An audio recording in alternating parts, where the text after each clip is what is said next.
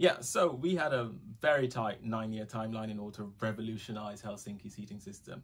No coal-based heat, no new bioenergy systems allowed.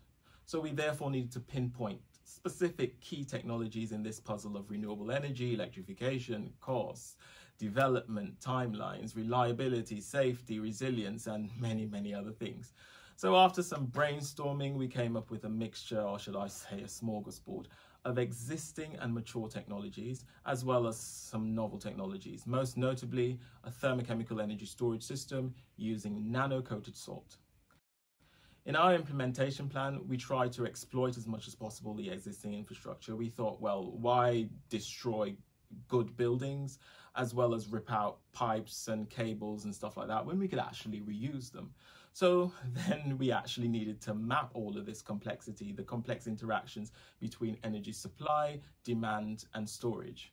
So this is something that was quite difficult for our mortal brains, so we decided to get a bit clever and use artificial intelligence.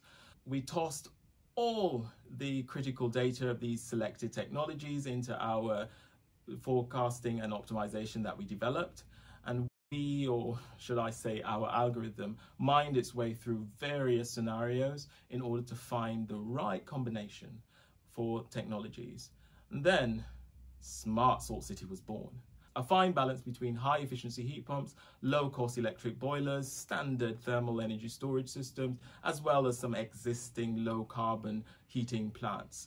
And of course, the novel thermochemical energy storage system, which is charged electrically, but can deliver heat and or electricity whenever it's demanded.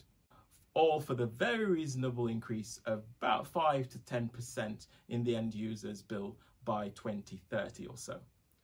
We think we found the right balance for Helsinki, but we see with some tweaking, we can actually do basically the same thing for other pioneering cities or countries.